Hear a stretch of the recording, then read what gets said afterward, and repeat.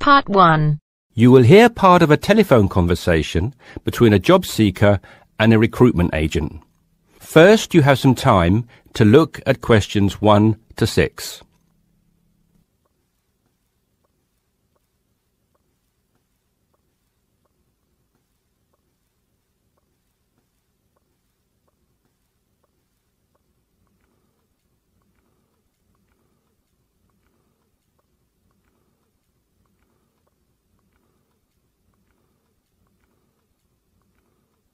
You should answer the questions as you listen because you will not hear the recording a second time.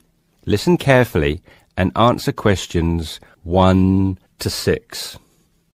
Yes, so that's Janet Thompson.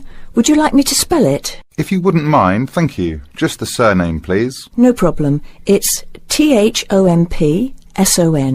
Great. Now, Janet, before we go through the openings I have here in front of me, might I just take a few more details to complete your profile on my system? Of course. What would you like to know? Well, let's start with your email address, please.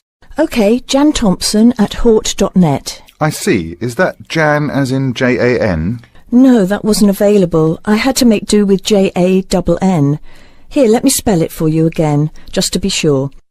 JANNTHOMPSON@hort.net. Much obliged. And could I ask, do you have your referee details to hand? Yes, what do you need? I need 1 work reference and 1 character reference from a friend or colleague. OK, for a work reference, there's Jane Foote. She's my former boss at Bermuda Girls' School, head of English. OK. My personal referee is Monica Carbody.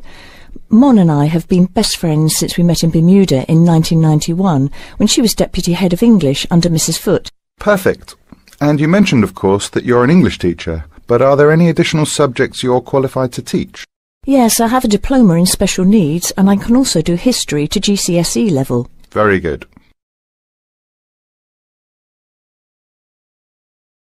Before listening to the rest of the conversation, you have some time to look at questions 7 to 10.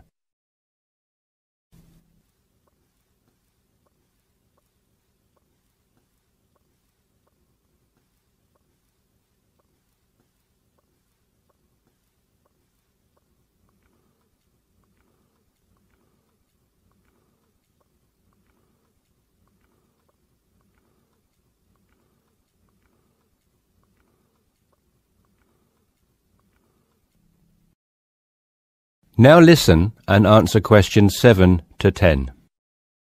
Do you think I stand a good chance of finding something? Oh, better than good. In fact, we have some positions we can offer you today. You see, it's not so difficult to find a temporary role. Tell you the truth, there are plenty of them around, but getting a permanent position will prove a little more trying, though. Would you be prepared to take up a position short-term? Of course, anything that pays. Excellent. Well, there are 3 positions that I can offer you right now. The first is a teacher of English in LaSalle School. I'm sure you know it, right in the city centre. Yes, near where I live, actually. Even better. Well, it's a 6-month contract, and the very attractive thing about this role is that the head of English at LaSalle will, if she's satisfied with your performance after 6 months, offer to make you a permanent member of staff. Wow, that's food for thought. It certainly is, bearing in mind what I said before about how hard it is to find a permanent role. The second position I have to offer you is in a school near Chelsea. It's called the Chelsea Free School. Are you familiar? I can't say that I've heard of it. Well, this contract is for 1 year, which is a lot better, looking at it from a short-term job security perspective, than the first role I mentioned. But you also have to realise that you are a temporary replacement for a female teacher who has taken maternity leave. There is no prospect of the position being made permanent. I see. I have 1 other vacancy at the minute, though I doubt you'll find it quite so appealing. It's situated in rural Cambridgeshire. I'll spell that just in case you want to take it down. CAMBRIDGESHIRE. And the school simply goes by the name Cambridge, though it's not in any way related to the other more well-known establishment of the same name. I was just going to ask that. What a lovely location, though, eh? Yes, but there's a catch. It's only a 6-week contract to cover for someone on extended sick leave. I see. Well, I guess that's ruled out then. What sort of salary can I... That is the end of part 1. You now have half a minute to check your answers.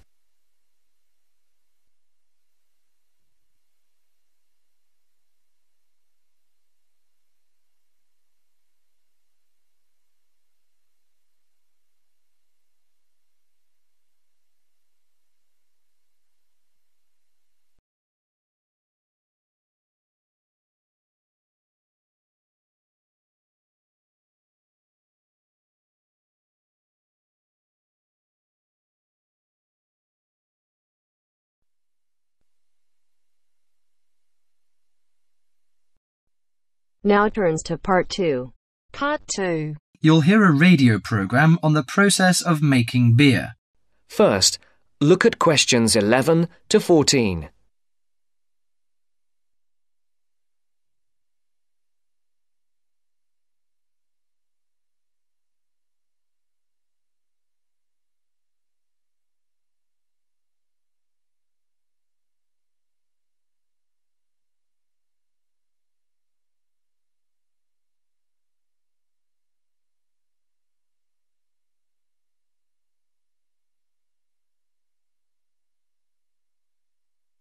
Listen carefully. Hello and welcome to Gourmet Evening, and this week we're looking at the world's popular beverage, a great favourite today, beer. And in the studio to tell us all about it is Clark Maxwell.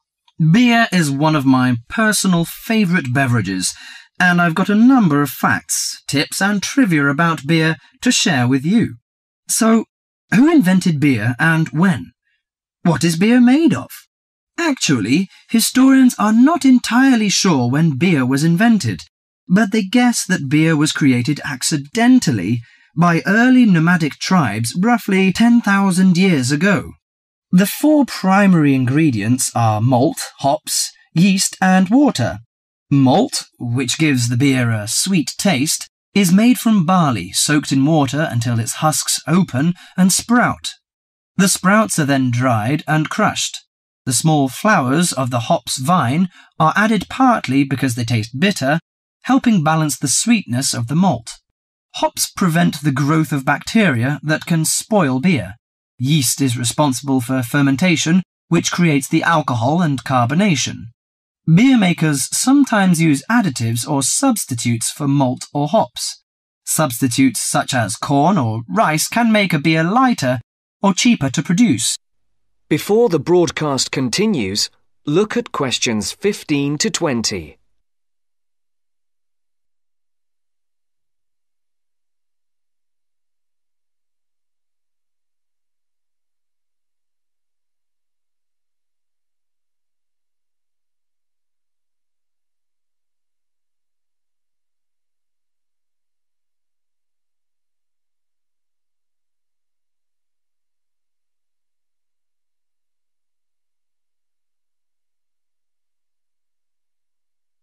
You will now listen to the second part of the talk. Adding fruit gives beer a fruity taste. Beer is not high in alcohol, as we know. The lowest type, light beer, contains no more than 2% alcohol, and the highest may reach 6%. Other drinks such as wine are more alcoholic. Wine contains 8 to 20% alcohol. But that is not to say drinking beer is no danger at all. Like all alcoholic beverages, beer can make it difficult to drive and think clearly.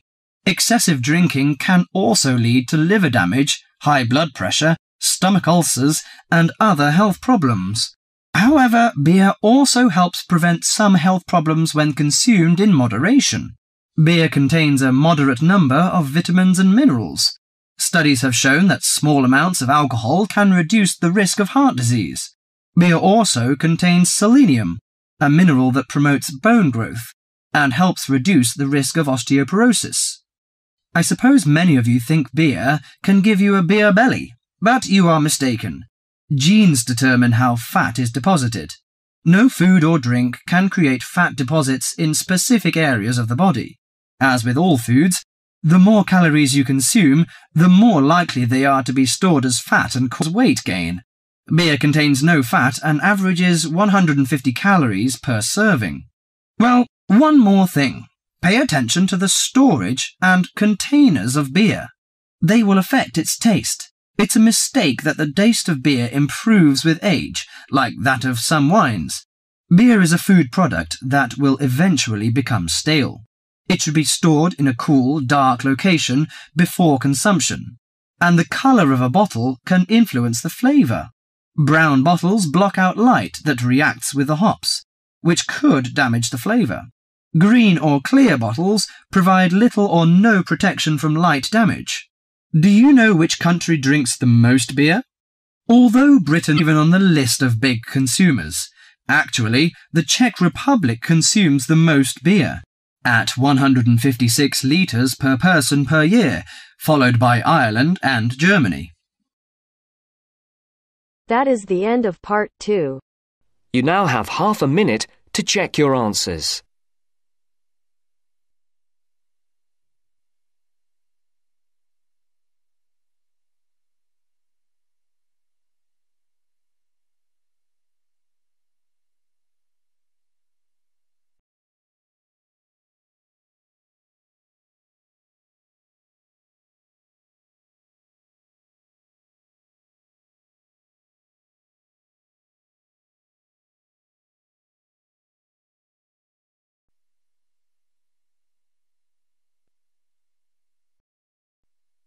Now turns to part 3.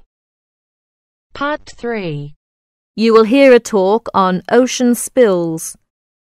As you listen to the talk, circle the appropriate letter for questions 21 to 23. First, look at questions 21 to 23.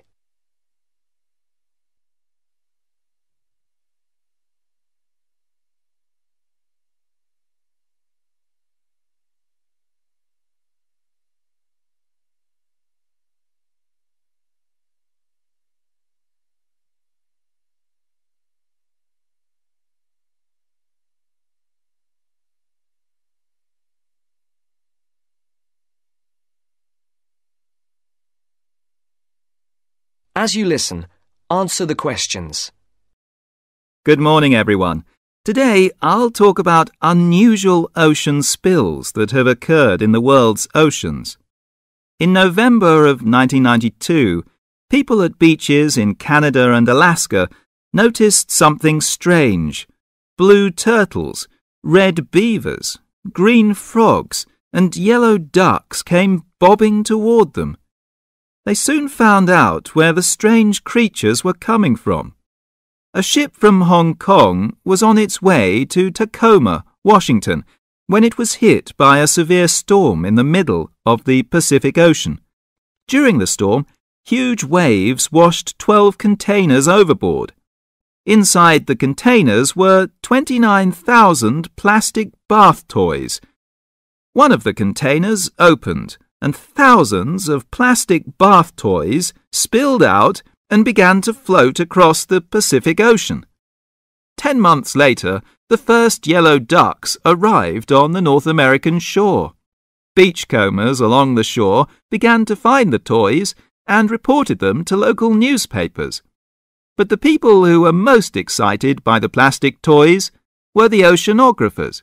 It gave them an opportunity to study ocean currents and winds. Before the conversation continues, look at questions 24 to 30.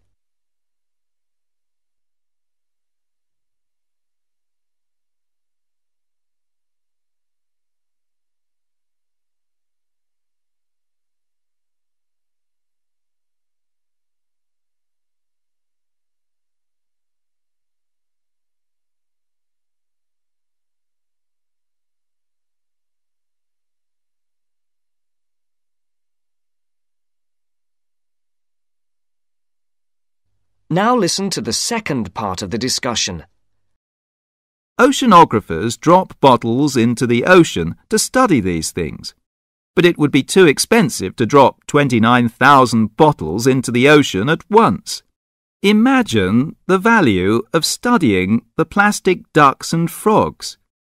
This gave some interesting information to the oceanographers.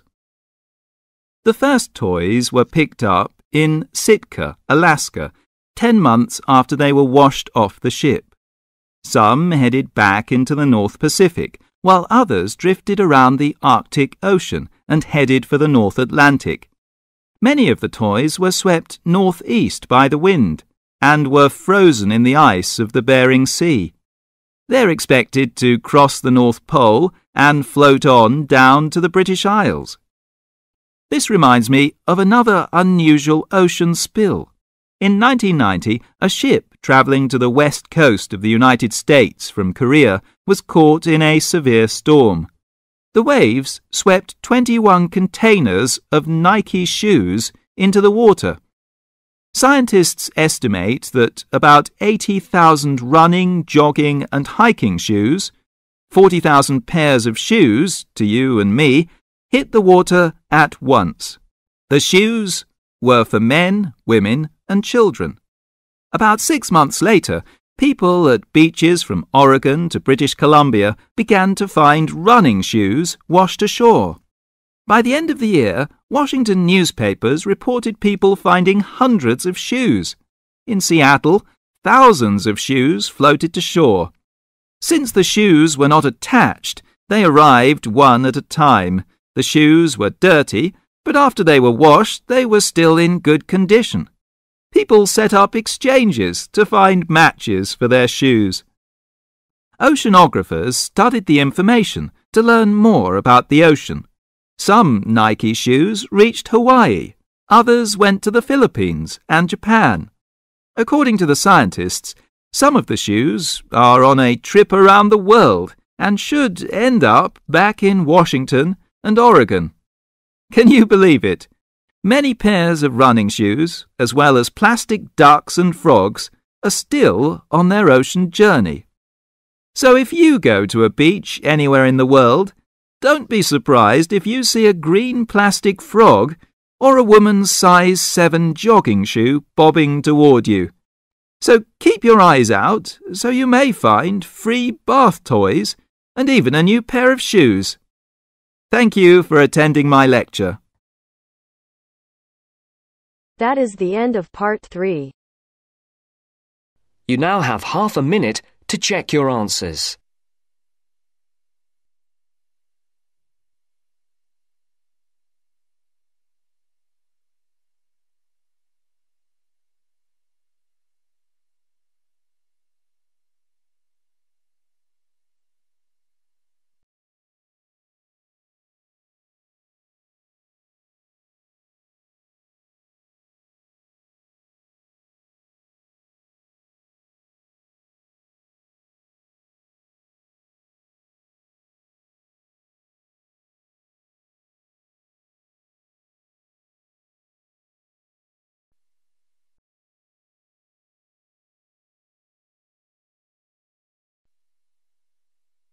Now turns to part 4.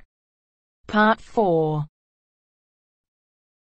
You are going to hear a talk given by Jim Allen. He is going to share some of his findings of his research. Now you have some time to look at questions 31 to 40.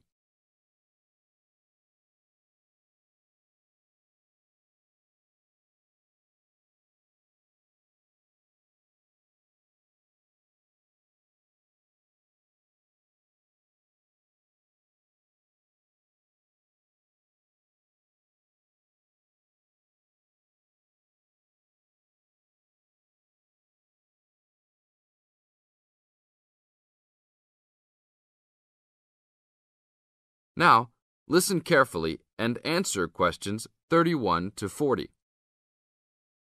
Good morning. Today we'll be hailing from Jim Allen, who will be sharing some of the findings of his research project from last term. Jim. Thanks. Well, to start with, a little bit of background about the project. As you can see, our title is something that is relevant to everybody in this part of the world: water safety. These days, there's a lot more to water safety because of the increasing number and range of boats and other things people use on public waterways. I'd become interested through reports on radio about the number of incidents involving small powerboats and individual watercraft such as jet skis. It seemed to me that because these craft were essentially recreational and didn't require licenses to use, there was very little opportunity to influence the users towards being safety conscious. So, I decided to make this the focus of the project. For the research, we mainly relied upon talking to people, asking them questions in preference to using a written questionnaire. We interviewed a wide range of people at a number of popular swimming locations over 2 consecutive weekends and asked them what they'd observed or experienced themselves. The respondents were both male and female, but the men were just slightly in the majority. We were pleased with their willingness to talk about the subject and all told interviewed 145 people over the 2 weekends. So, what were the findings? As you can see, 86% of people reported having had some type of problem. A surprisingly large percentage, 27%, commented that they had found it necessary to shout at an offending powerboat, but the main type of problem was the deafening sound that some of the boats made. On occasions, this led to swimmers deciding to move to another location. So what strategies did people adopt to ensure their own comfort and safety? Let's have a look at the figures. First, it was noticeable that there were often distinctly different answers between men and women. It was mainly the women, for example, who said they should try to choose places where boats couldn't go, whereas it was usually the men who said you shouldn't have to move if you were there first, so you should shout at them if necessary.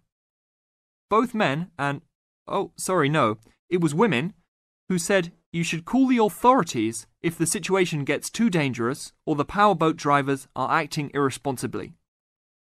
Then, I had thought it would be mainly women, but both sexes made the point that above all, it's important to get children away from any possible danger. Men were very aware that jet skis could be unpredictable in inexperienced hands. They also made the point that it's much safer to have your car nearby and clearly visible to any watercraft if you're swimming in a relatively remote spot. Finally, wearing visible clothing, men didn't think it was quite as important as women, but both gave it a high safety rating. When we asked them what they thought the government should do to help solve the problem,